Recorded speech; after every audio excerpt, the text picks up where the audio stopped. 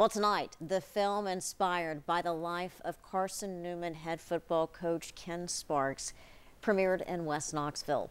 The Regal Pinnacle Stadium Theater held several showings starting just before 7 tonight and a red carpet. The film tells the story of the late coach's faith and career that made him the 5th winningest coach in college football history. Sparks died of cancer in 2017.